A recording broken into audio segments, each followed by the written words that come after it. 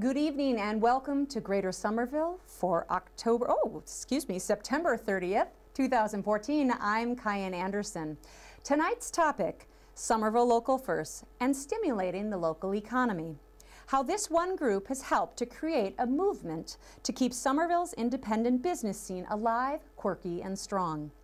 As fierce advocates for Shop Local movement, our guests tonight are no strangers to this topic.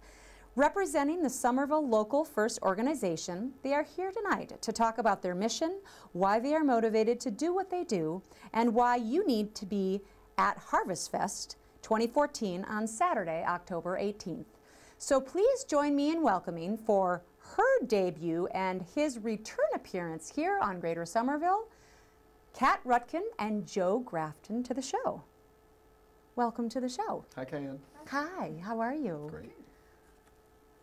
Thank you for coming out on such a, it's just really gross outside. You know, I'm laughing because I'm like, it's one of those things where I'm like, oh yeah, come down Union Square, it's so lively, and it's just kind of like, yeah. It's nice, it's Irish out.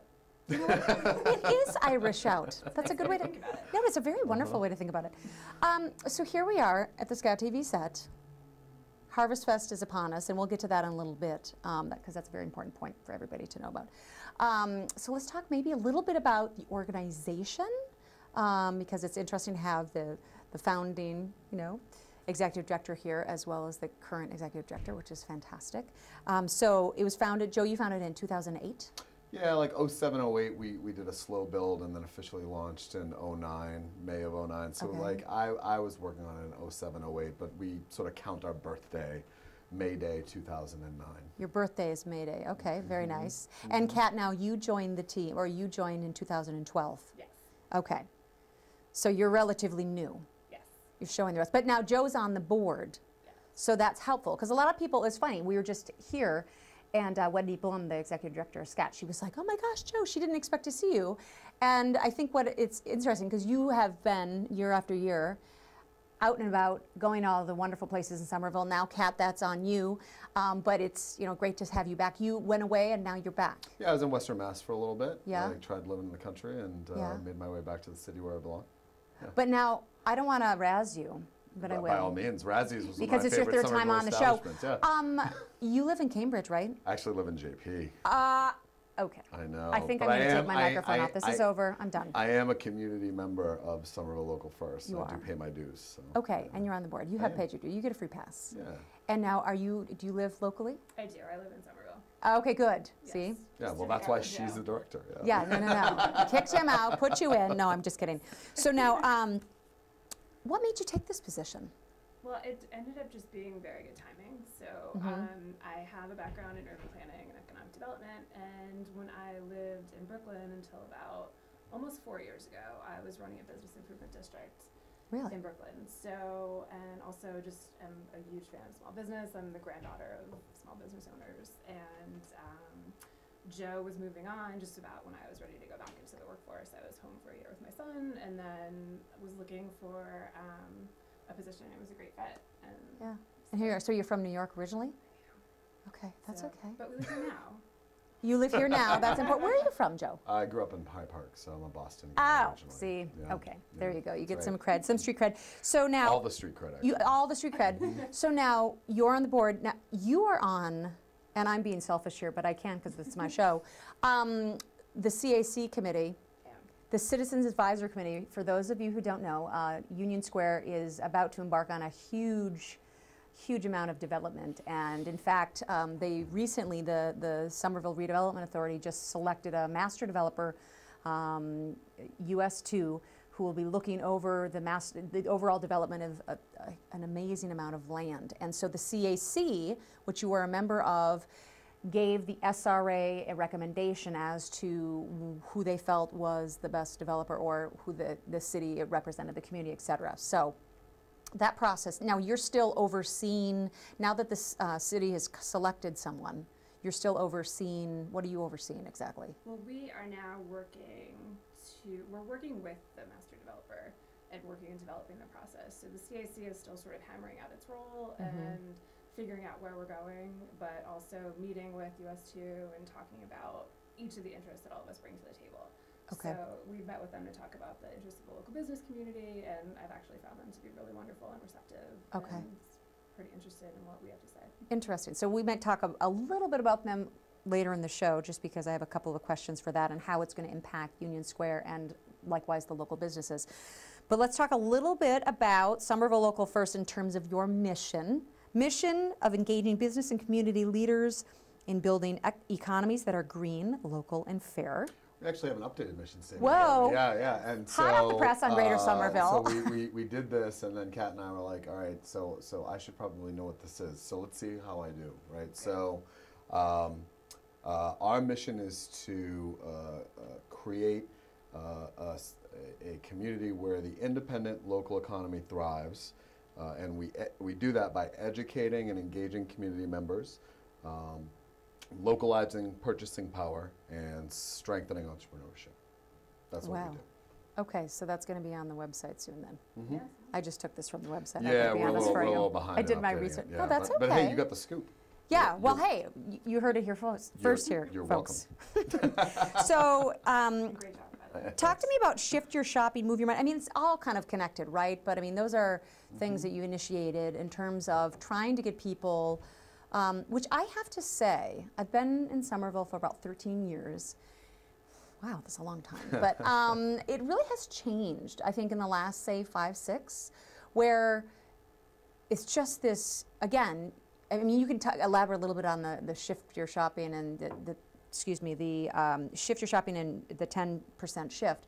Just a little bit goes a long way in a localized economy. Now, why is that? Well, I guess I would say, the reason why we've over, our history sort of had these varying sort of types of campaigns is, the message can get stale. Any message can get stale if you don't have billions of dollars in marketing behind it, right? So we've got to find a way to do effective grassroots marketing and messaging and education. Shift Your Shopping is about holiday shopping, right? So that's about, like a particular time of year when people are focused on gift buying. Move Your Money is about where you keep your financial institution relationships and where you're doing your financing and your banking, and so that's a piece of it. And I think ultimately the organization and the campaigns and the programs and the directories and the guides and the coupon books and everything else that we've done have been about trying to create a cultural shift in Somerville and trying to move sort of the needle of public understanding and sort of where the public stands on these things. And I would say probably one of my greatest sources of pride in the organization is reading report backs from local newspapers about community members who are in community meetings who are talking about economic development in a way where they're carrying forward our message but have no direct relationship with us. And I see that all the time. And to me, that feels like we've kind of moved the needle, and obviously it's not a black and white issue, and there's not right or wrong in every situation, but it does feel to me like the community has really taken on those values and made them their own. So now, Kat, what about the membership drive? Like you mentioned, these people that have, been sending your message without even being connected to Somerville Local First necessarily, but the members that you do have, like what type of memberships do you have?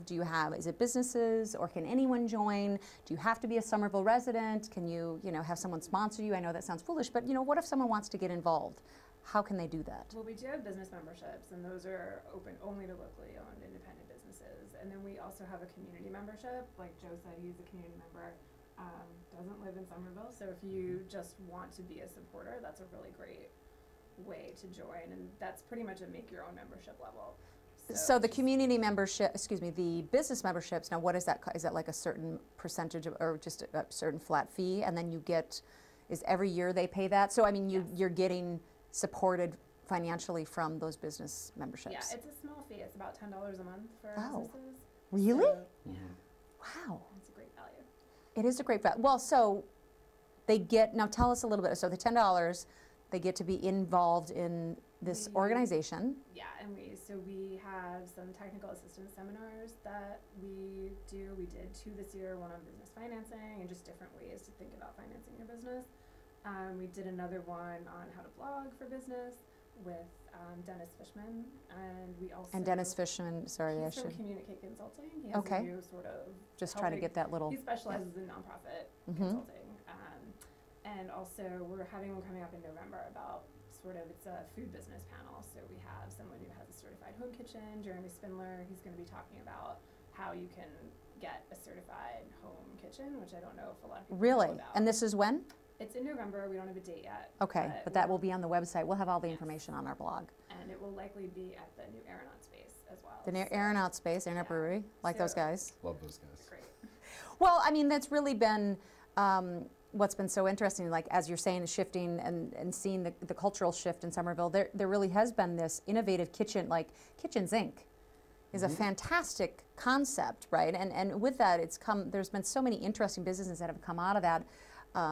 That now it's like, so in November, people who may be at home that may be like on the cusp, because I think Kitchens Inc., you have to like sign up on a waiting list. I mean, it's an incredibly long waiting list, which is great because it's popular, but it, it speaks that, some of these people might have to be able to, if they go to your seminar, they'll be able to understand these things. And one other thing too, you've got a coupon book. I love this coupon book. And it comes out like, when do you, I mean, how? You mean the Local's Guide to Somerville? No, but don't you have a coupon book? No, you don't? Anymore. But you did do that. I did do that. Okay, I was going to say, my gosh, you're making me, Joe is intentionally trying to make me look bad, but there was a coupon book. Twice now. So yes, That's there was okay. a coupon That's book. okay. We did that early on our own, and then we partnered with Cambridge one year to do that. Yeah. We kind of moved away from coupon books. That was under my reign of terror. So Okay, just a couple years ago, not too long So it was ago. obviously the wrong decision. But we moved away from that partially because that was also the time when like Groupon was really strong, and yes, that's true. The idea of devaluation and discounting can be really harmful to local businesses because it devalues the product and service that they offer. So it was great, and coupons are still around, and people are still using them, but we kind of migrated away from that. Part of it was also when we moved from myself to Kat, we wanted to right-size the programming because we were probably doing too much. No, So you do too much? No. we were doing too much. We as a No, I'm group were just doing kidding. too much. Yeah, no, it's all right. But the book contains the businesses. So, for example, Right. Kat, like if you were to get a business membership, then you could, Union Square Donuts, they Right. could be in that book if they That's pay right. the membership. That gives you this book, and this book is a nice little catalog, and people can page through it and just say, oh wow, I didn't realize this type of business was available. Yeah, and So it was a really good version of it this year. A lot of really good content too, Okay. like not just sort of like a directory and listings, but the intention of it was to be a guide, right? That's why we call it a guide, a local's guide A to local's Somerville, guide. right? So we tried to get some local businesses and leaders to write little things about why they love Somerville and why they located here. Yeah. And that was, it was right after Elise Andrews joined our board for Yep. the Somerville Beat, so we had a lot of editorial Elise, experience. love Elise. Yeah. Great blog. So, Great logo.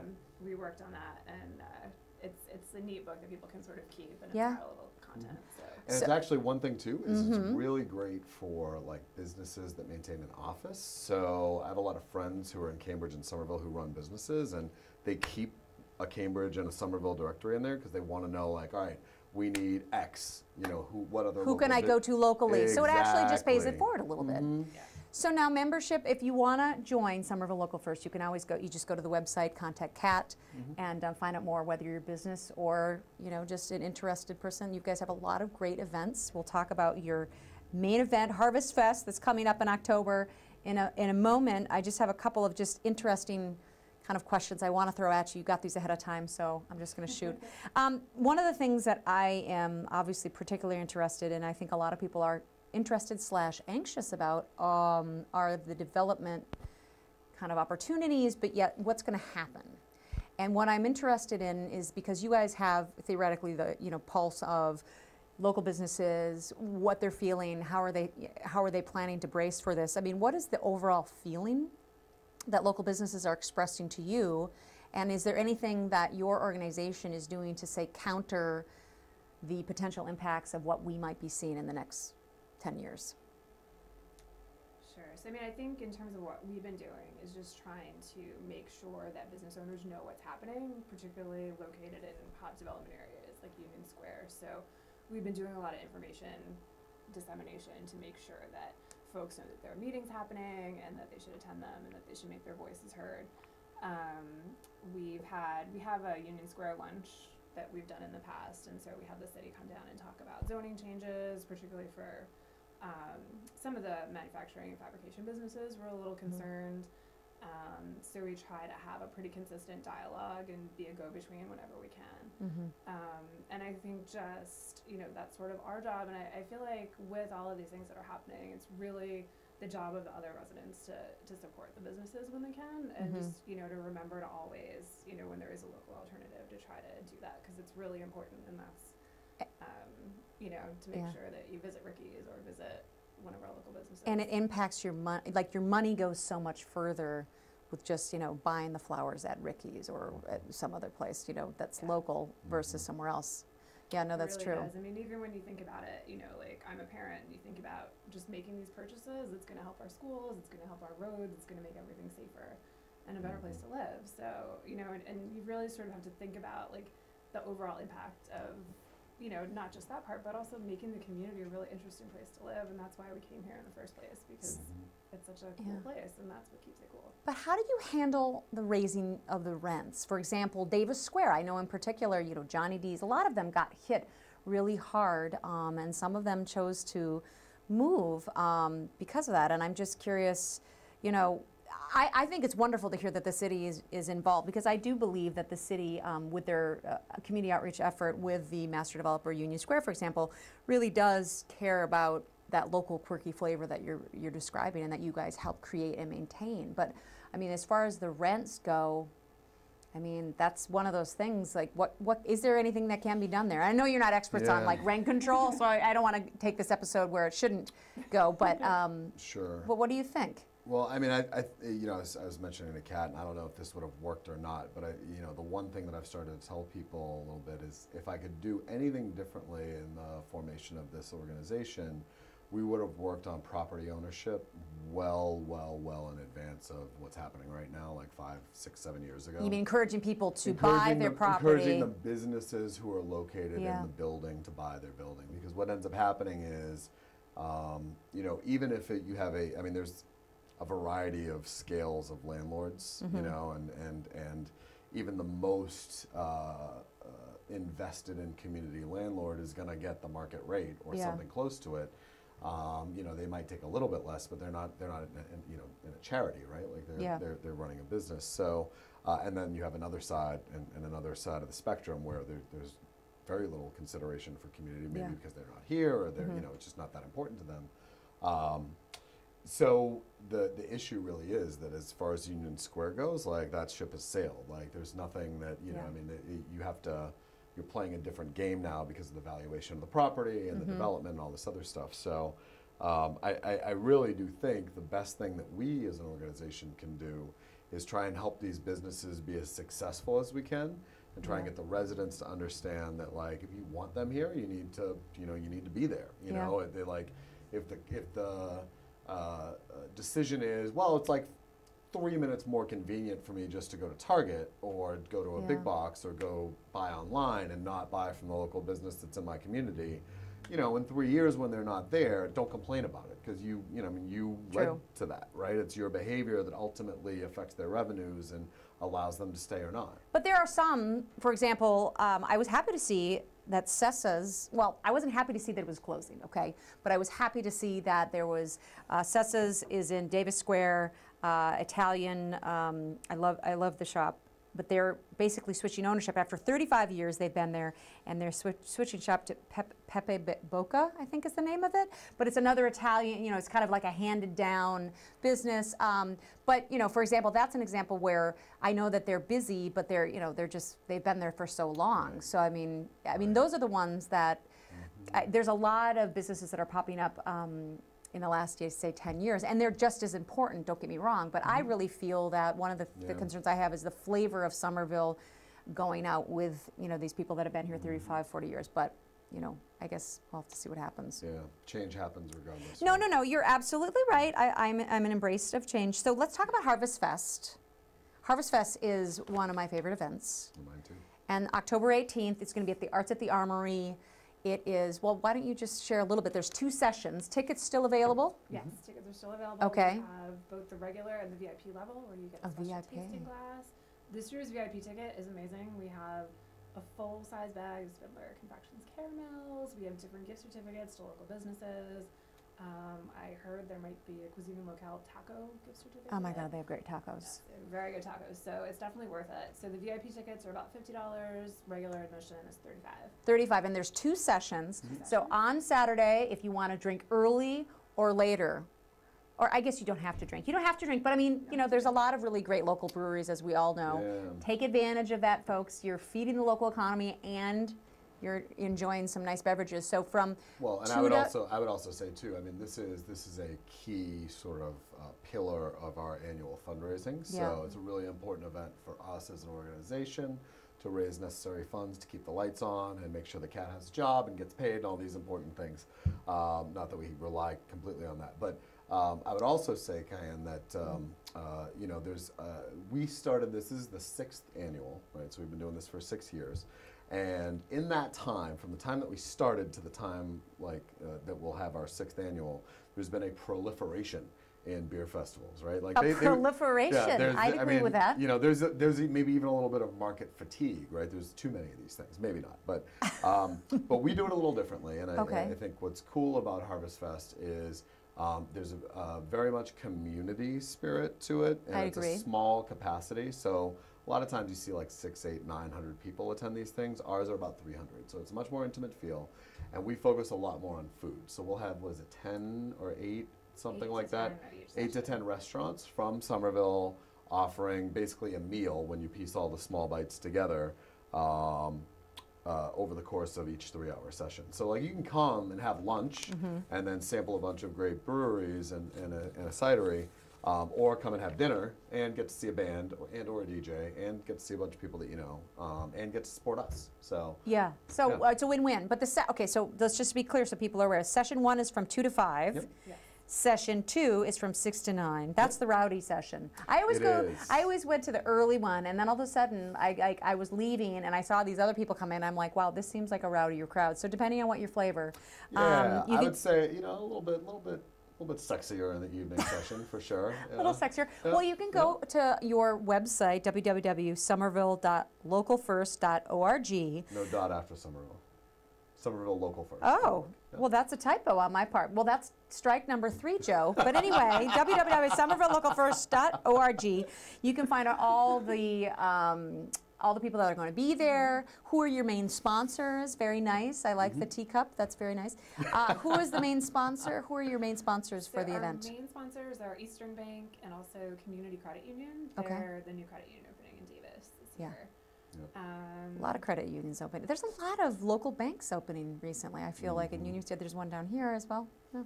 Yeah, it's a trend. As a state, we've actually lost like 25% of our local community banks in the last decade, but we're still well ahead of what's going on in the rest of the country. Oh, that's good here. Yeah. Since we're talking Davis Square, we've got about 5 more minutes, and we can talk a little bit, give you guys a little bit of time to talk about Harvest Fest and Somerville Local First. But Roach Brothers. Thoughts? Let's discuss. You know, that was my first job. No. I was a bagger at the Westwood store when I was 14 years old. Oh my God. Okay. Yeah. Little nostalgia for you. Yeah, a little nostalgia. That's right. Yeah, back in the day. When are they coming? They are coming. I don't know what the I don't know details exactly. are. Yeah. Okay. I just saw some Facebook updates. But you know, I mean, they're a family-owned business. I know that their price points, I think, are a little bit high in the grocery world. But the service and the quality is supposedly pretty good. Okay. And you know, independent business that's family-owned and Massachusetts only. So. And in a great location that honestly has been vacant for so long. I'm happy to see that go there than Beerworks. And I'm sorry, all you Beerworks fans. I just feel like I was happy that. Yeah, exactly. Okay, let's talk. Kick-ass cupcakes. I was saddened to see them go. I mean, they just kind of vanished. I mean, and obviously you don't have to divulge anything, but I actually don't know the story. Really? Yeah, I don't know. Because they were in their original location, then they moved down by the Armory, and then they just kind of poof. And then in the same month, M3. That was crazy. M3 apparently didn't pay their rent for 16 months or something like that, which really incredible food. And I just had a burger there. I had they had the best burgers, and I had my last burger there, and then they're gone. Hmm. So I'm just curious if you don't know anything about in terms of anything moving into that, because there's a lot of vacancies in that over where when pigs fly. No. Right. No, I haven't heard anything about anything. Okay. Going in, but Yeah. Well, it definitely seems like the glad to Davis look Square at it. area, the vacancies are always kind of like there's a little bit of vacancy, and then it just kind of pops up. One of the yogurt places went. There's 3 yogurt places. I There don't are think it's 3 of a them. lot of yogurt. Yeah, The whole yeah. yogurt thing went. A lot of yogurt, yeah. So right. I'm definitely a fan of. I mean, I don't want things to change over too much, but it's nice to see, kind of fresh businesses. Yeah. Do you think the city is supportive of the smaller business community in terms of getting its, kind of foot in the door? I think that they're taking a lot of steps to Okay. make things a lot easier to open a business. There's been a lot of feedback recently about how hard permitting can be. I've heard that, and I didn't want to talk, Yeah. badly, but I understand that the permitting process can be an absolute bear. Well, I know that they're totally revamping it to They try are. and make it easier, and That's there's great. a way you can track online and see what's Mhm. happened, so your permits don't kind of go into the abyss. And they're pretty open to feedback, and they really want to know how people are liking it. And we're actually using it for the first time to get some of our Harvest Fest permits. So, Really? Now, Now, okay, so the question, so they just go to the city's website and they can find out about the city's permitting. website. I think it has some more stuff about the permits, and they also have a new small business specialist who's just been really fantastic. And what's their His name? first name is Max, and it's a little Okay. late for me right now, so I'm That's forgetting. okay. I'm That's forgetting okay. last names after 7 p.m. I'm just sort of off in the ether. Small but business he's expert. Really wonderful. He's also on the website. And On the he's- Somerville Local First website No, or on he's the city City website? website. City So for the employee, local yeah. business owners, if you're Mhm. wanting to start your own business and you're a little intimidated, get in contact with Kat or go on to the city website and check out, all the different kits and things that they have to Yeah, they're facilitate definitely that. working to make it a lot easier. You know what I love that they're doing? This is my soapbox. I love outdoor seating. The outdoor seating just enlivens the street. I mean, I don't know. They're doing something at Magoon Square.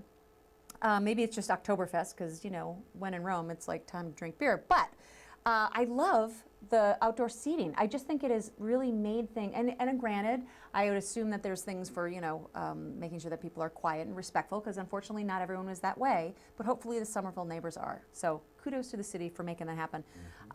So we only have a couple minutes left, so I'm wondering if maybe you guys, encouraging again all the people at home, you guys have Facebook page, Twitter @local1st, so @local1st, 3,800 followers, very popular group. So check out Facebook, Twitter, and maybe just talk a little bit, couple minutes about in terms of what's the takeaway from tonight. Obviously go to Harvest Fest, but why is Somerville Local First so important as an organization for our community? I don't know. I'm going to be a little lazy and let Joe handle that because he's Sure. an Yeah, expert I too. could do that. So we didn't really go into the details, but I'll do it now.